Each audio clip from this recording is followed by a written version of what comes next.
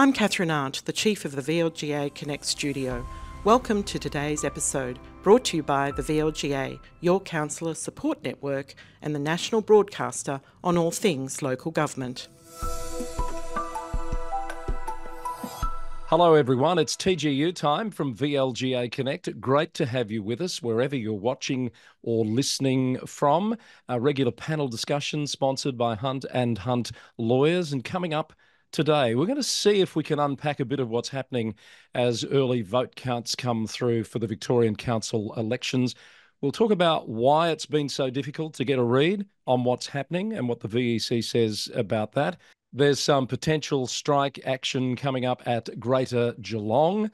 Stonington CEO has responded again to a government planning decision that has just come out. What's happening with the Mayor of Townsville? We'd all like to know that, but new Premier there is taking advice on that. And I got a little bit of feedback from our last episode. So let's get into probably mostly today about the council elections and, of course, Rhys Thomas coming up a little later on those new regulations. Tony Rownick is at Hunt and Hunt Lawyers. Hello, Tony. How are you? I'm good, Chris. I suspect you and I and probably Julie have been doing this chasing what's happening in the various ballots across Victoria and seeing what information we can glean and maybe getting a bit of an inside knowledge into who might be elected. We'll probably have to, we'll have some hints to come, but we'll probably have to wait a week or so to really know final results in most councils, I would think. Yes, I think not before next Wednesday is what I'm hearing. Julie Reid is with us from Julie A. Reid and Associates. I know you're in the city. You look like you're parked there at the door, Julie, ready to make a quick getaway if you need to. The exit sign right behind you. Yeah, that's right. No. I'm in a little booth in the city and ready to go this morning.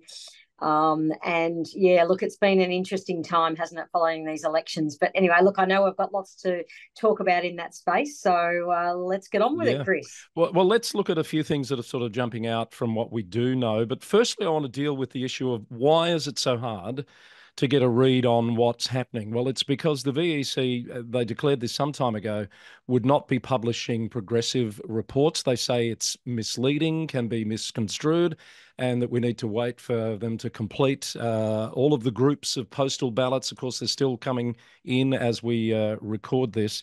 But of course, what happens when you leave a void? People will attempt to fill that void. And full credit to the Six News organisation, which has published a response that they've received from the VEC in which they've actually acknowledged that what's happening this week is not meeting community expectations. And they've said they're actively addressing, as part of future development work, how in future elections they can provide the same level of results reporting as they do for state elections. So what's been happening, Tony and Julie, is scrutineers have been providing their insights to various people, social media channels, to the media outlets. And what we've been needing to do, because people want to know how's this all shaping up, is cobble together all of those different reports from newspapers, websites, etc., to get a bit of a read on what's happening. And quite frankly, Tony, it's been exhausting this week. It is a lot of work, and it is newsworthy, not just because, we all want to know who our local representatives are, but frankly, the candidates want to know, they want to know who their colleague councillors might be. The councils would like to know, what's the mix? Are we going to get some, a mix between re-elected councillors and new councillors? That feeds into how we do our induction training. We just had the Queensland state election. That evening, there was a TV show with the results coming through, wasn't it, on the board? We'll see that next Saturday with the US elections. In Australia, we'll be seeing the results feeding through within a matter of hours, probably not the outcome. In fact, Tony, on that, it'll be in competition because that'll be playing out on Wednesday, which is when we think all of these council results will start to be published. That's right. Yeah. That's right. So, I think it's good to see that the VEC have acknowledged perhaps that they could have done better. That suggests to me that we're going to see either more information over the next week, but certainly next election cycle, we might be a much more sort of informed sector in this regard.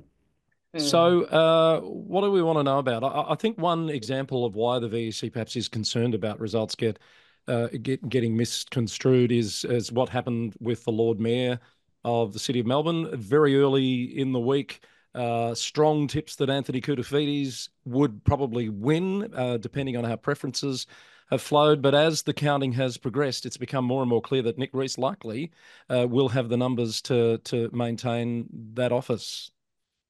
Yeah, I think I might have said to you on the weekend, Chris, that it was a bit premature for Team Cooter to come out and say they're likely to win. If the preferences had a flowed as per their how to vote card, they would have won. So what happened in that council, remember, is that Nick Rhys received 24.35% of the primary vote, the most primary votes. Anthony Koutoufides came third on the primaries at 13.9, but was tipped to, with no one with the majority, they're going to have to distribute along preference lines.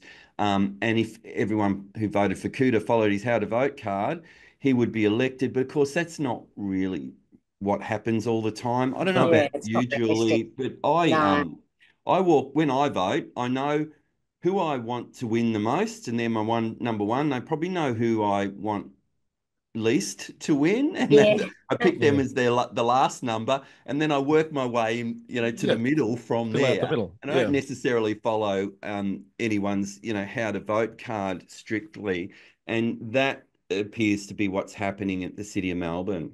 I'd love to know how many people do follow a how to vote card, but also in these, perhaps the City of Melbourne's a little bit different. Perhaps the budgets of those campaigns allow more distribution of information. But for the most part, in a postal election, how do people get how to vote cards in the first place?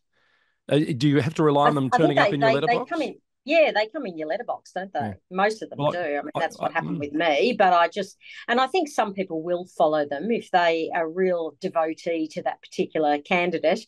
Then they will follow the letter of the law, almost the one that they've got in their postbox. They might hang on to it and then put it aside, and then when they vote, they just take it and refer to it. Others will just will ignore it, chuck it in the bin, and then they'll just do random. I think most people will probably do random, as what Tony's saying. They're not, not caught up on, the who's going to be second, third, and fourth, etc. So yeah, it's going to be. It's not a level playing field, though, in that sense, is it? If you've got the money to distribute that to everybody's household, good luck to you. But a lot of candidates wouldn't. I'm suggesting, and where I live, zero. Total zero how to vote cards in the mailbox, but I'm in a rural area. So, yeah, so I just wondered, and it doesn't surprise that predictions of preferences are pretty impossible, basically, as to how they're going to flow. What else? What do we want to know about? I've reported on a huge list on the local government news roundup this morning. There's a few metro results coming in. I think how the incumbents are doing.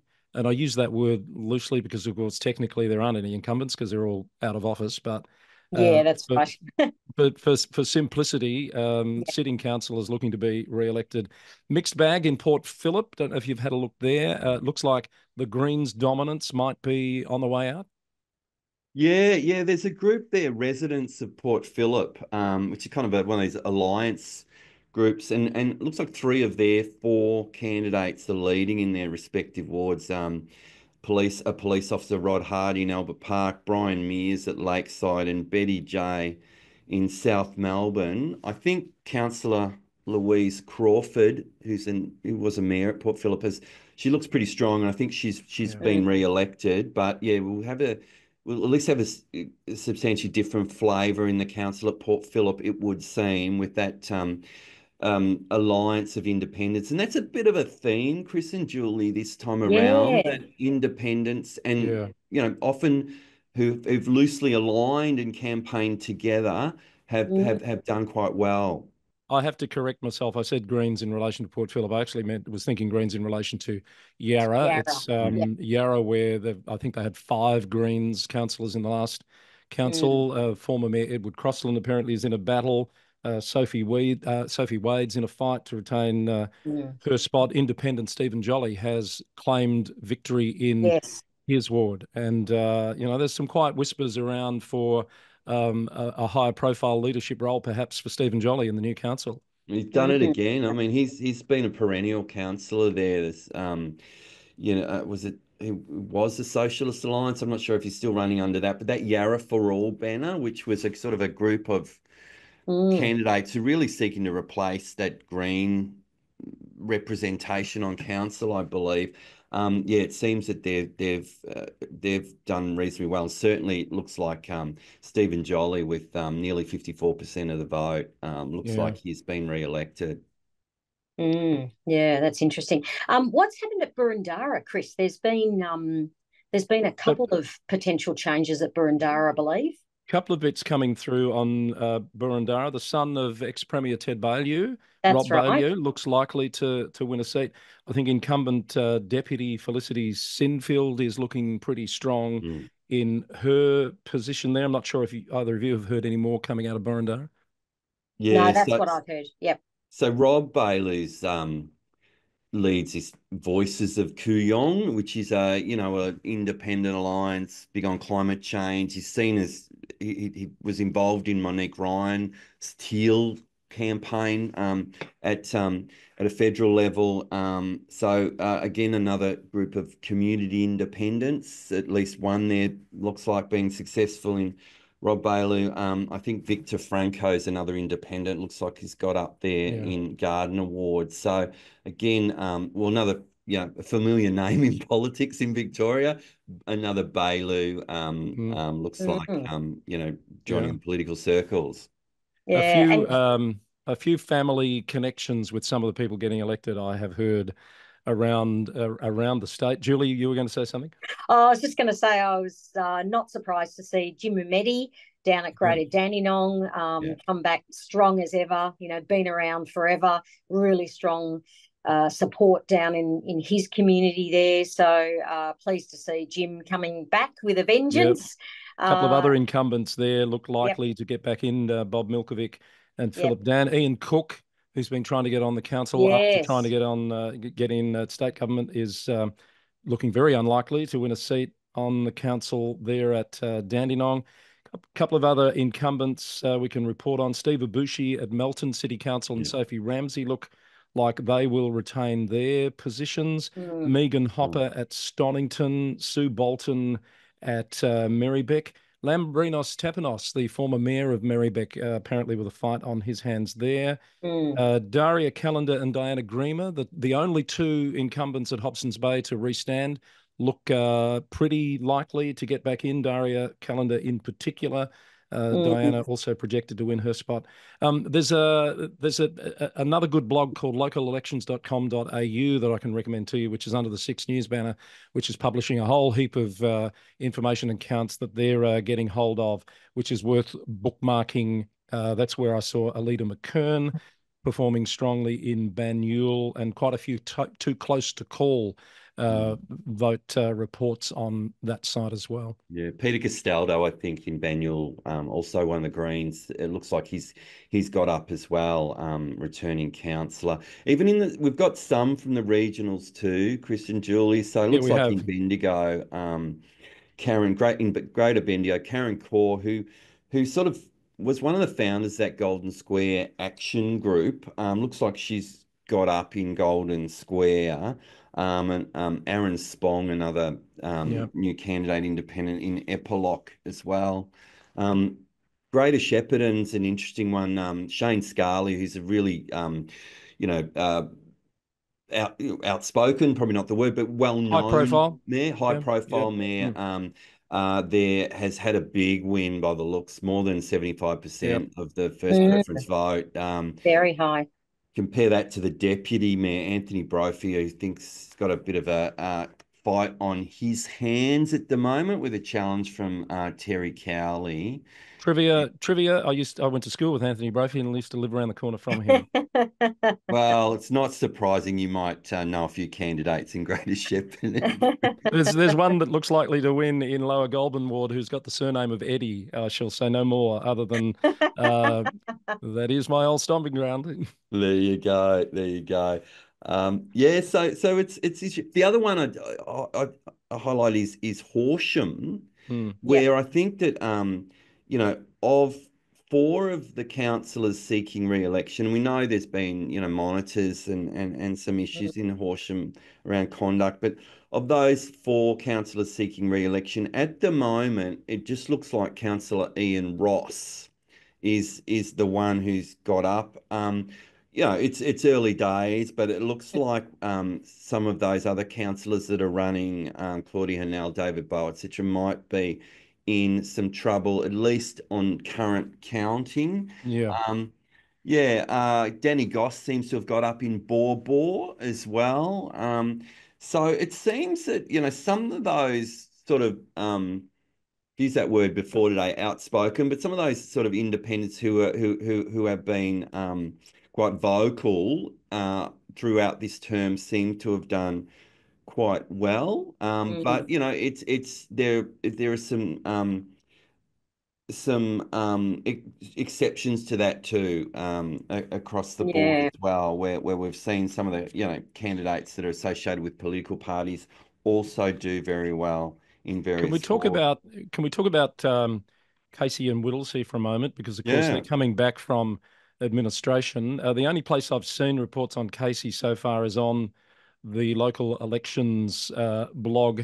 And when you look across all those wards, lots of candidates, and really it's nearly impossible to say who's going to win any of those wards except perhaps one where Stephen Cooman has got 44% of the vote. The rest of them are really tight races, which tells you something about the interest in the return to local democracy, doesn't it? Yeah. And it's a bit of a contrast because in Whittlesea, certainly in the ward that I vote in Whittlesea, there were only two candidates. So it wasn't a huge field, but yeah, it seems Casey very well contested. I've seen nothing on Whittlesea yet. I'm keen to know what's happening in Wyndham. There's some interesting contests there. I haven't seen much reporting yet. Doesn't mean it's not out there, but as we said at the outset, we've got to be trolling for all of these from different sources. And at some point you've got to give up and take a break. I'm getting square eyes or rectangular eyes from staring at my iPad. And maybe some good sort of general news on that election issue is that the turnout this time looks like at this stage it's likely to exceed the 2020 turnouts, which was the figure was 81.5% in 2020 of eligible voters voted.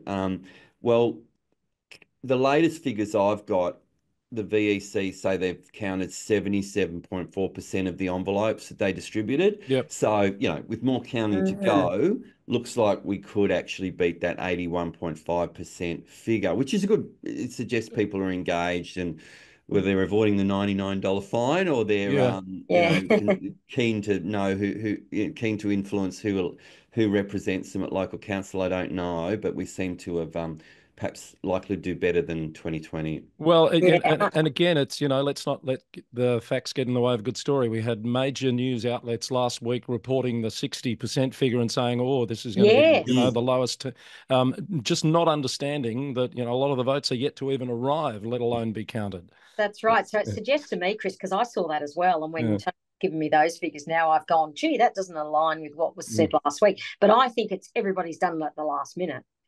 That last minute surge to get your vote in. Well, there were queues, weren't there?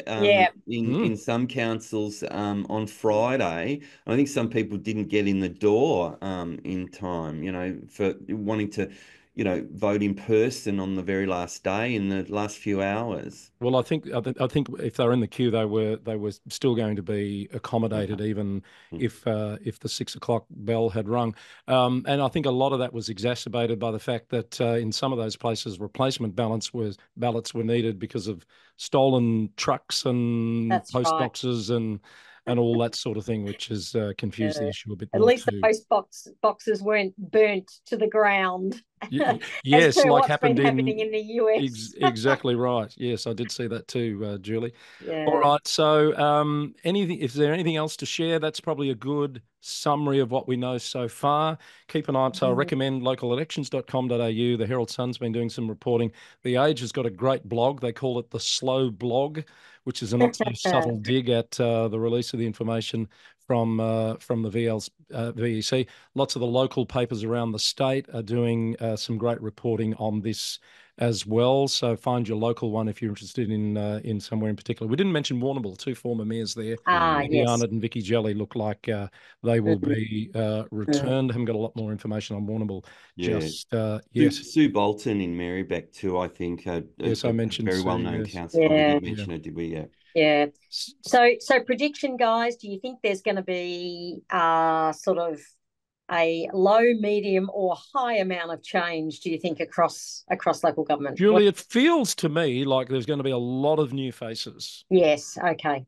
Okay. Yeah. Sounds like it so far. So we'll see where that prediction lands. But I think you're right. I think there's probably a sense from the community they're ready for change, I think. Yeah, and whether it's just the media picking up on the struggles that some of the incumbents are happening, but there seem to be a lot of reports of incumbents struggling to retain their positions, which feeds into my view that we'll have a lot of new faces. And of course, with single member wards, it is, as some predicted, really changing the whole nature of these elections, I think, compared to past. And I do wonder whether or not that's linked to that whole, we saw that Age article recently about, integrity being really high on the list of important issues for the community, and whether or not, as a result of some of the integrity issues across local government, whether or not it's taken a bit of a hit and people are saying time for change. Anyway, let's see when we get the results. So we'll know a lot more next week. Yeah, so Wednesday, the 7th of November. The other issue I'm hearing a bit of chatter about, I'm not going to repeat anything in particular, is what some of these likely results will mean for some of the current CEOs at councils in the state. Some are predicting, as has happened in other states, that we'll start to see some pretty heavy turnover coming, perhaps given who some of the people getting elected from outside existing councillor groups and what their platforms have been. We've got 6 on the list now. Brett Luxford announced after we recorded our episode last week that he was leaving Mitchell at the end of the year to pursue new opportunities. So with John Baker last week at Mornington Peninsula, that brings the list to 6. I'm aware of 2 or 3 more that are likely in the next few weeks. Yeah, I agree, Chris. I think that's almost certain to be on the cards. Yep, for sure. All right, so let's keep an eye on that. A couple of other stories before we head off to Rhys's piece this week. The Geelong Advertisers reported that there might be more strike action coming in Greater Geelong. They're at the pointy end of negotiating a new EA. I think the last one expired a few months ago. There's a 3% offer on the table, plus some one-off payments, which the union and their delegates are saying is not enough. So rubbish collection, parking fine collection, apparently potentially going to be affected in the coming weeks or months. Yeah, and it's just it's unfair on the community that it affects. It's obviously I suppose I'm a little bit biased in the sense that I've been an ex-CEO and I understand the struggle and the difficulties around balancing the budget. I think the point that Greater Geelong made, which I think was really important, Chris, was that we're talking about 3%, which is over what the rate cap currently is at the moment. We're still yet to see what the rate cap is going to be for next year, and that will come out around Christmas time. But to me, 3% seems quite generous considering it's over the rate cap and considering that more than 50% of most councils' budgets are spent on staff. Yes. So that then means that there's going to be a potential big impact across the board if the staff ask for more. The only way that the council can make savings is through reductions of services. and cutting services to be able to meet the budget requirements, because we can't, in local government, grow the budget more than the rate cap. So that's the challenge now in this space, and it's just we're in a different space to what we've been before. We were before rate capping. It might have been a bit more palatable, but now it's not. And you say over 50% of councils' budgets going on staffing costs. For some, it's much more than that. For some, it's in the mid to high 70s, in fact. So it is a real challenge. Yeah. Tony, anything to add on that? Well, certainly a lot of CEOs will be watching this across Victoria, particularly, in around Geelong, Wyndham, Golden Plains, Surf Coast. There's 2,800 employees at Geelong. They won't all be captured by this EBA, but clearly, what the rates that Geelong are paying are going to be very relevant to, councils in the vicinity that are in competition for those staff, if you like. So, a lot of people will be watching this and with interest, and seeing what implications it has for their own municipality. Yeah. And I think also, Chris, that, what we forget to sort of factor in all of this is councils are very, very good employers, and they often provide other benefits to their staff. Professional development opportunities are, really common, flexible working, etc., where that's possible, obviously. But, they're a great employer of people, and they care about people, and so it's a great space to be. So don't underestimate that. Don't take that for granted. That's what I say. Another statement from Stonington CEO Dale Dixon this week after the state government fast-tracked approval of a development in Glen Iris. This is a 6-story building with a full-size Woolworths supermarket, bottle shop, 83 apartments above. It apparently attracted a record number of community objections. The council rejected it. VCAT rejected it. The state government has now fast-tracked its approval, and the council's pretty disappointed and concerned about the potential impacts on local infrastructure from this decision. Yeah, they are, Chris, and it's interesting, this one, because again, a lot of councils will be watching these kind of decisions that are overturned by the minister now because of the push towards that housing agenda. So how many more of these are we going to see? Now, there's going to be quite a bit of community outcry in relation to this, and this is not going to be the only one. There's going to be many of these coming forward. So significant development for Glen Iris. The council seemed to think they had a strong position in relation to this one. VCAT supported it, as you said, and then the ministers overturned it. So how many more of these are we going to see? I think there's going to be a lot more of these decisions that are going to be overturned by the state government to push their agenda for more housing. Tony, you've zoomed in. Is that to get our attention? Do you want to say something? Yes, absolutely. It's reading my mind, this camera.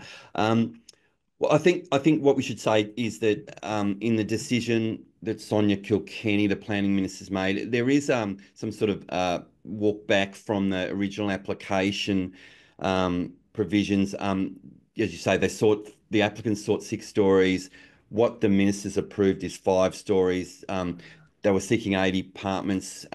60 apartments are approved. I think the supermarket, which I think is a Woolworths supermarket, was to have a bottle shop. That bottle shop's not part of what's been approved. But what struck me is that the planning minister's announcement, I thought, was really quite party political. I didn't really like it. It was, we can't allow Liberal and Greens-led councils to block quality and affordable homes close to public transport and services. Hey, it's not about what political parties these people represent. It's, they're the elected councillors. I don't know why the minister has to signal out, their political affiliation. But again, statements made during an election period, effectively, when there aren't any councillors in place yet. We don't know what the makeup of the new Stonington Council is going to be. But anyway, good points on those changes, Tony. I hadn't picked that up. I was going off the original version in the Stonington press release there. So thanks for clarifying that. But it's interesting, isn't it, that approach by the developer as well to go now to the minister. I mean, this has occurred across the board for many years, where developers will go running to the minister to try and get them to approve it. So it's going to be interesting. Now, this one's been very public, and it's as a result of a request from a developer. This is going to continue to happen, probably magnified, I expect. Right. So I think we're going to get much more of this. Stay tuned. Well, the Premier's come out this week, Julie, and said she's written an opinion piece for The Age, Jacinta Yeah. Allen, and said, Brighton, I want you to know I'm not a blocker, I'm a builder.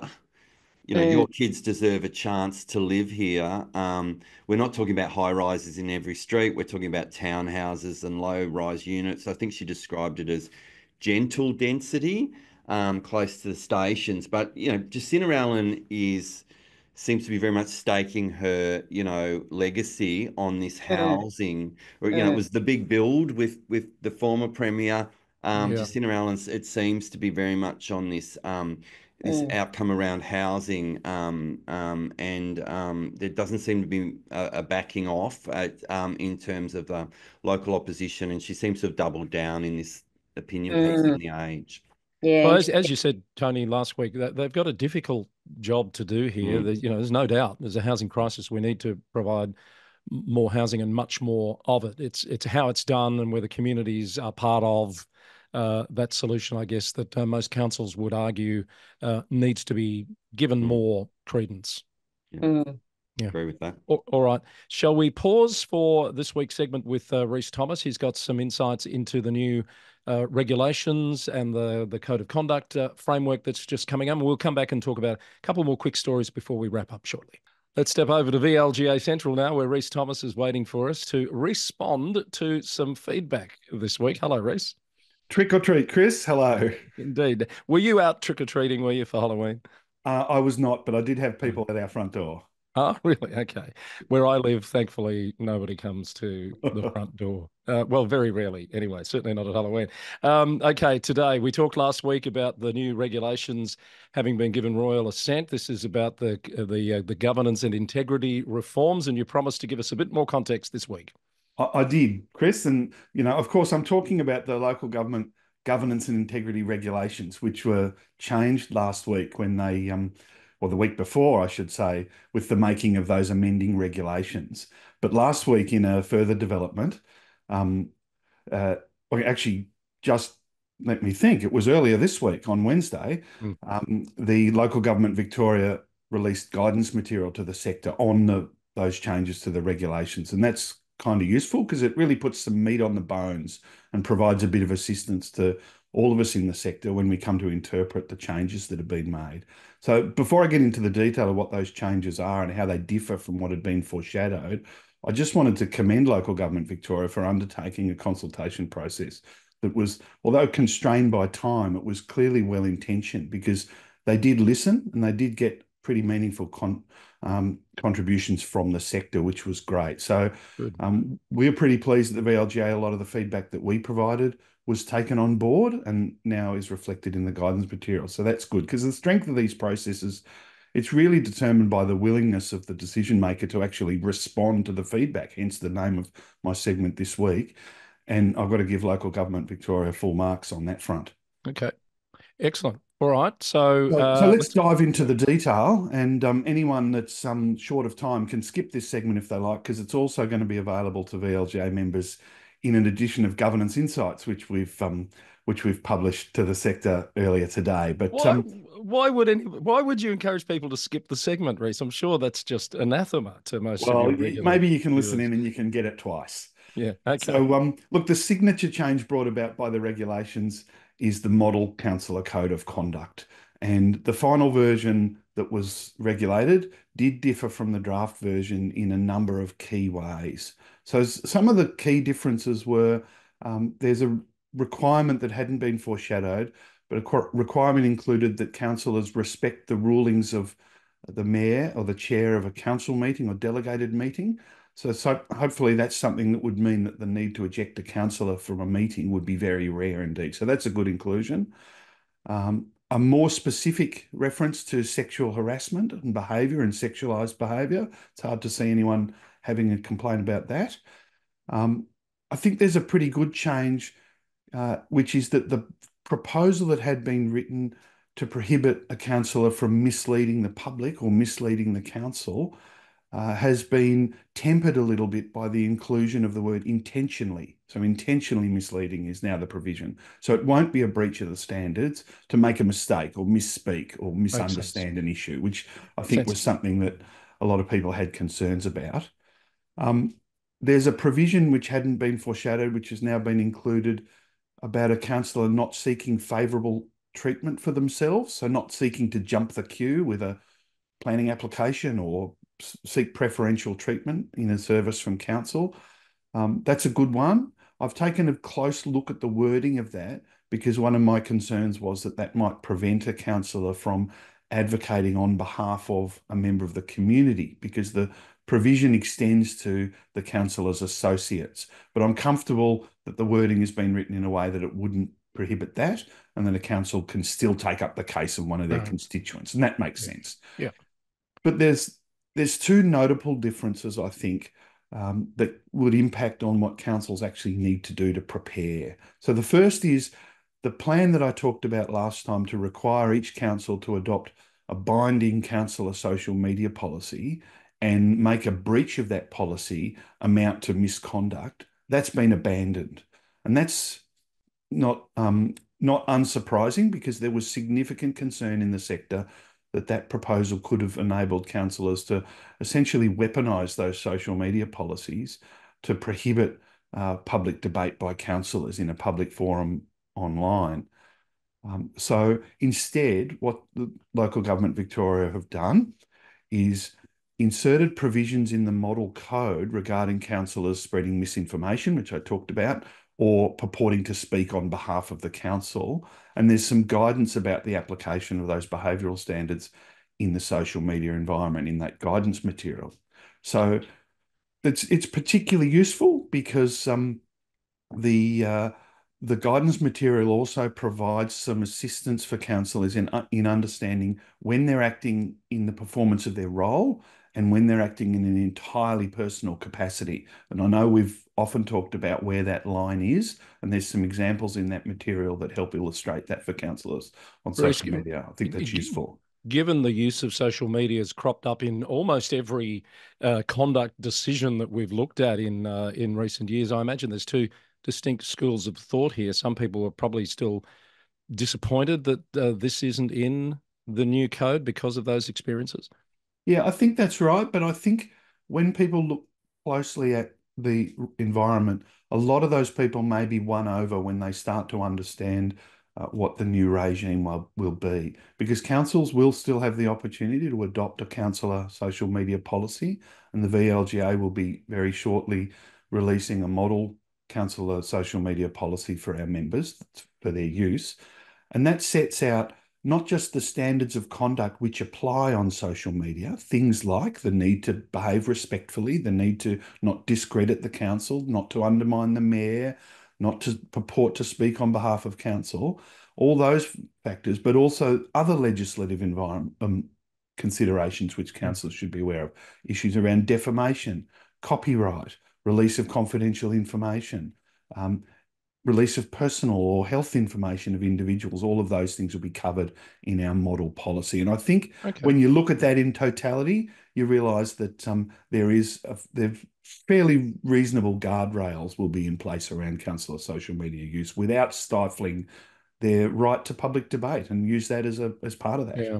I look forward to that model being released. I'm sure we'll talk about it when that happens. The other one I've heard people talk about, Rhys, is the confidentiality policy. People thought there'd be something in there as well. Yeah, and again, that policy also has been abandoned, and I suspect for the same reason. I suspect the way it had been drafted would essentially have allowed councils to create a policy to prohibit councillors from releasing information which they determine to be an in-house or internal document, even though it doesn't satisfy the criteria of being a confidential document under the Act. So that's been changed.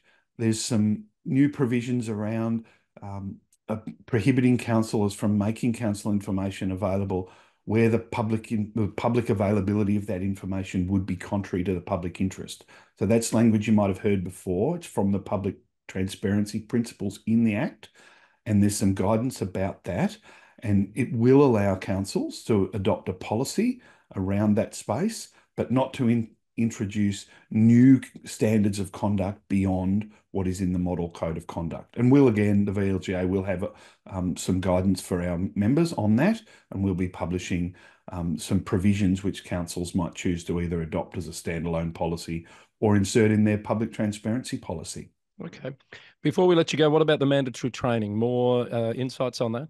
Yeah, look, the guidance material probably explains that best, and that's the place to go and look. There's some, the dot points, the main headline issues that needed to be covered haven't changed from what had been foreshadowed, but there's now some guidance material that unpacks that a little bit and provides some context. So councils would be well advised to match that table with what their plans are for induction. We've done that with our own offering that many councils across Victoria have taken up and confirmed that all the mandatory obligations are met. And any council that has gaps to fill or wants us to work with them to develop induction just need to reach out to us. Okay. So what's ahead for next week?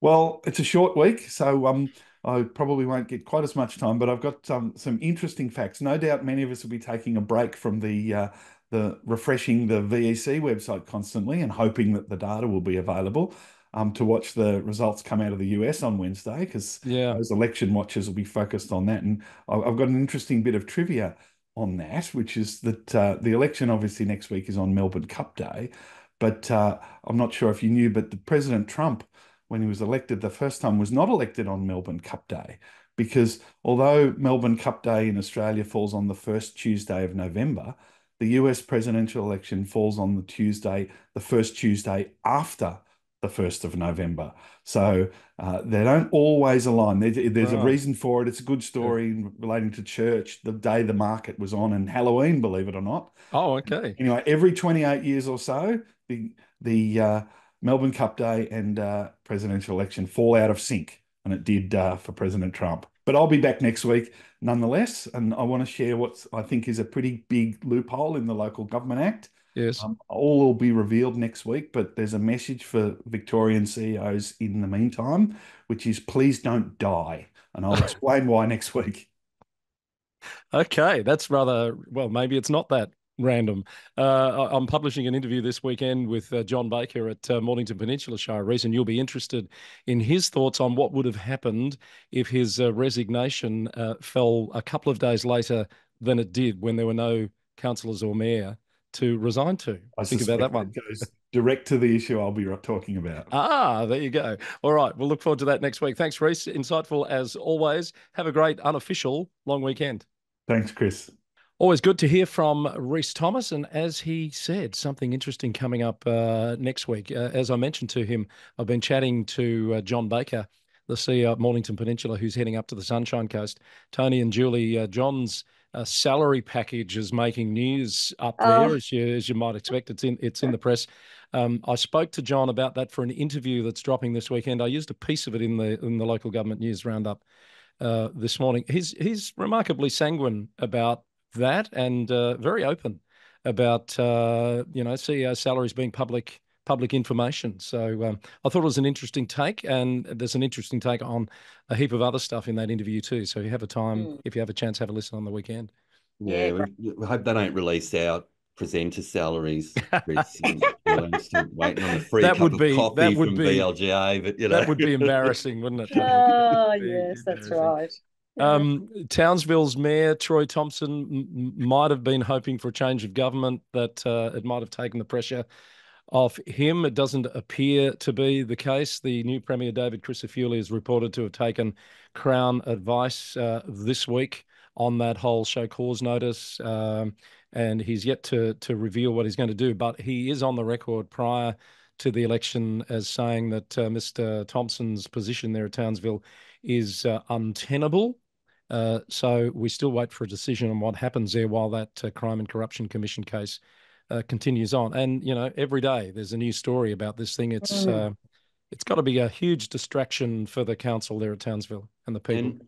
And I haven't seen Mayor Troy Thompson's response to that show cause notice, but I read that it was 23 pages long, so there's quite a bit in it. You know, and he's appealed to the newly elected premier, saying, you know, give him a real crack at his job, please. We remember we reported, I think last year even, it might have been, those Americans call it false valor, you know, those claims of having been, you know, have some connection to the Defence Forces that were a bit somewhat questioned in a very, as I said at the time, a very Defence Force focused Townsville, with a lot of Army and Air Force bases up there. Said there'd be a strong community reaction. Well, he's hung on so far, Troy, but yeah, I think the clock's ticking. Sounds like. All right. So keep an ear on the local government news roundup. We'll keep reporting on that as there are new developments. A couple of follow-up notes from last week. Someone picked me up on the pronunciation of Chippenham Town Council. I said Chippenham. Oh, okay, you there got you to go. get So it it's right. Chippenham. I should have known that. I was going to say, Julie, you let me down there. I'm sorry, Chris Eddie. That's the sorry. council. That's the council that's leaving or has left X, formerly known as Twitter. And I picked up this week, I actually saw it on Twitter, that I think PTV has dropped its accounts from X. And I'm wondering whether other government departments in Victoria and Australia are following suit. So it does feel like its days are numbered. It's not a good rap, has it, at the moment? So anyway, yeah. I think he's being sued at the moment. Apparently what's hot now is not Twitter, not X, whatever we want to call it, not Facebook. That's not hot anymore. No, we're moving away from that. Snapchat was really popular, and particularly with the young people, and now it's TikTok. So it's TikTok for, you know, if you want to be in the modern world, guys, we'll have to. Have you got TikTok on your phone, Tony? No, I haven't. Are you on TikTok, Julie? Dance or something to be on TikTok or something like that, don't you? I'm not on TikTok, and I've never been on Snapchat. So I'll wait and see if it's something that's going to hang around before I bother. Yes, they tell me Facebook is for your grandparents these days. It is, yes. Ask any young person and they'll say that, you know, they've left Facebook in droves. Yeah. All right. Anything else to share before we wrap up? Because I think we've reached the conclusion by the sounds of things. I just want someone to write me a letter in copper plate, and I'll show that to you, Chris, and you'll be happy. All right. Keep those tips coming in on election results. We'll round up a few more next week when we get back together here on TGU. Julie, Tony, thank you as always. Have a great week, and we'll talk to you soon. Yeah, thanks, Chris. I'm heading up to sunny Bright this weekend, so nice. It'll be beautiful up there, no doubt, and catching maybe the Melbourne Cup on the way back. But big shout out to that beautiful part of the world up there, Alpine Shire. Lovely. Enjoy the unofficial long weekend, both of you. We'll see you next week. That's TGU for this week from VLGA Connect, sponsored by Hunt & Hunt Lawyers. Thank you for watching and listening, and we'll see you next time.